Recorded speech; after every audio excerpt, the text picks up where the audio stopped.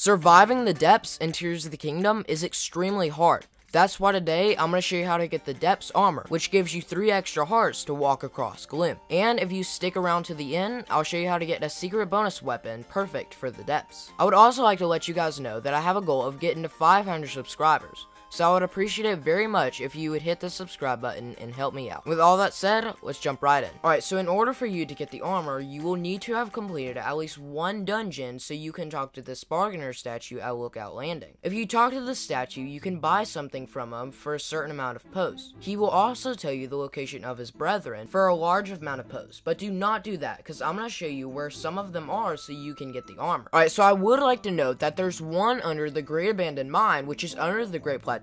Now this one requires you to grab all 4 of his eyes, which are scattered throughout the Great Plateau. Now this is required to get the armor, but depending on when you do this, you will either get a heart piece or not. Now, if you talk to this bargainer statue and do the quest before you talk to any of the other bargainer statues, you will receive the heart piece. But if you do not, he will not give you the heart piece and you will not be able to get it later in the game. With that out of the way, let's get started. So the first place we're going to be heading is right next to this chasm at the Great Plateau. And if you haven't put a travel medallion right here next to the chasm, then make your way up to the Temple of Time. Once you're there, talk to the goddess statue and then go back to the place where you just came from. Then head towards this broken piece, go down and to the right, and break this boulder.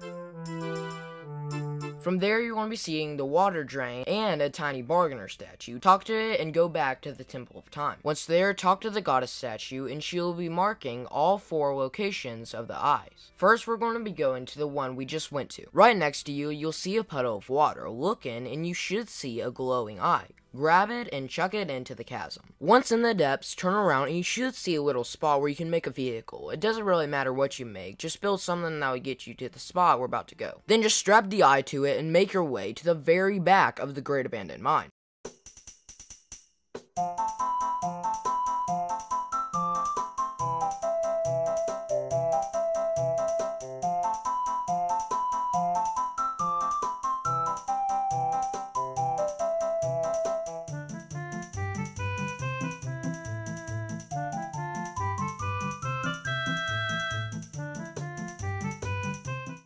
Once you reach it, go up the stairs, and then grab the eye and go forward. Then just put the eye where it should go and talk to the post statue. The next one we're going to go to is the one east of the Temple of Time. Once you're there, you'll see a rock wall right in front of the chasm. Just blow it up and grab the eye that's right there and chuck it in. Now this one's going to be a lot easier because if you turn around, you'll actually see some minecarts. All you got to do is strap a fan to the back and drop the eye right in. Now just ride the minecart. Once you stop, grab the eye and go up and to the right and head towards the post statue. The next one we're going to be going to is this one right here. Now once you get close, there will be a cliff, so you will have to make some sort of Zonon machine. Now once you're up here, you'll see a piece of skyline. Just grab it and move it to the side. Then you'll see the eye and just drop it in. Once you're down here, head up the stairs with the eye, and then you'll see materials to make a flying machine. Now at first I just tried to make my tiny one, but the thing is, with the weight of the eye, it won't carry it, so you will have to make something with the wing. Once you do, strap the eye to it and make your way to the abandoned mine.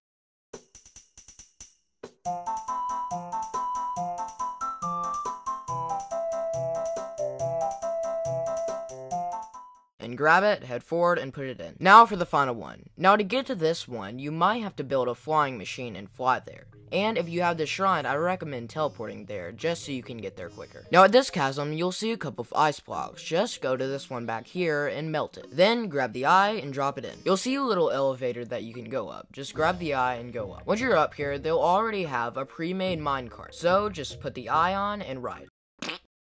Once you stop, just grab yours and put it on the next minecart track. At the end, there will be another elevator that you can go up. After that, you can receive a heart piece or a stamina vessel. Now, there's going to be a couple of post statues scattered throughout the depths, but you do not have to do a quest. All you gotta do is talk to them. Now, with that out of the way, the first one's going to be located southwest of the wetlands stable. Oh, and if you're wondering why I have a marker, it's because I talked to the little midget statue and bought the locations, but of course you don't need to do that. Now, obviously, if you have a light route near it, teleport to that, but but if you don't, the nearest chasm is going to be in Central Hyrule, right here. Once you reach it, he's just going to be sitting there on the rock. Talk to him, and you can get the Tunic of the Depths for only 150 posts. Oh, and these posts will also give you the Dark Link armor, as well as any amiibo armor that you have already gotten in the past. The next one we're going to is the one just under the Mount Lanayru Skyview Tower, which is under Mount Lanayru. If you don't got a light route near it, there's a chasm right here. Now, if you do use the chasm, once you get down here, there's a pretty big dip on the way to the Bargainer statue. So you'll either have to glide or use a flying machine. At this point, right here before the Bargainer statue, you'll see a waterfall. All you gotta do is go right and you should see it. Now, the second Bargainer statue you talk to, which is this one, is not going to be giving you a piece of the depth armor, but he will be giving you the dark trousers. Okay, so the third one's going to be located in the Pharaon region, just below this dragon head, south of the Construct Factory. And of course, if you have a light route near it, go to that. But if you don't, the nearest chasm is just going to be right here. Now, this one has an entire body, so you may have to build a flying machine or use a mixture of ascending and climbing to get to the top. And this one's going to be giving us the Gators of the Depths, and I'm out of pose. Great. Fun fact for those who don't know, you can actually find Grand Pose at the tops of the mines all throughout the depths. So, if you need to farm Pose, there you go. The fourth Bargainer statue is going to be located in the Akala region just below the Spring of Power. And if you don't have a light route near it, the nearest chasm is just going to be right here.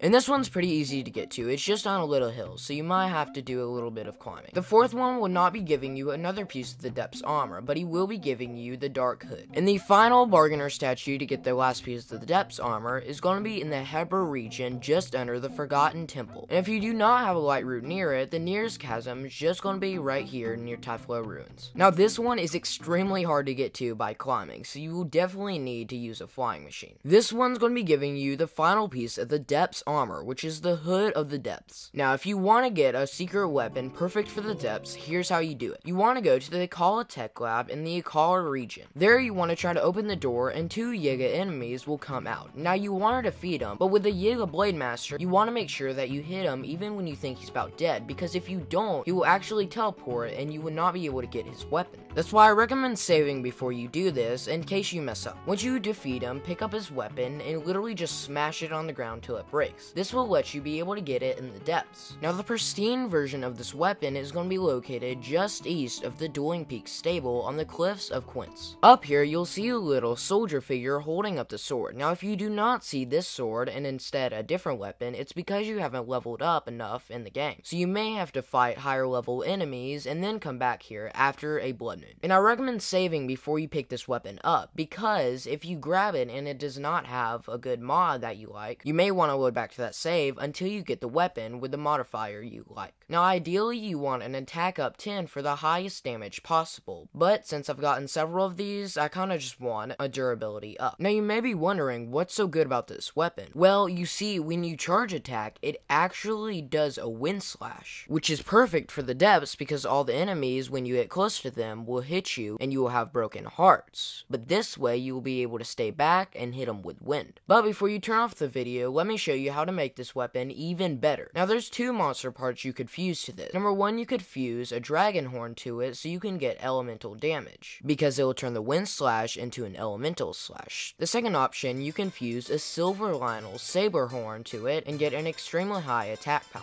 You can find a Lionel with the horn at the floating Coliseum in the depths. After you fight the couple of phases of Lionels, a silver Lionel will appear which has the horn. Just kill it and fuse it to your weapon. This build is incredible for the depths. Thanks for watching. If you like this video, make sure to subscribe so you don't miss out on any of my tutorials or theories. And with all that said, I'll see you in the next video.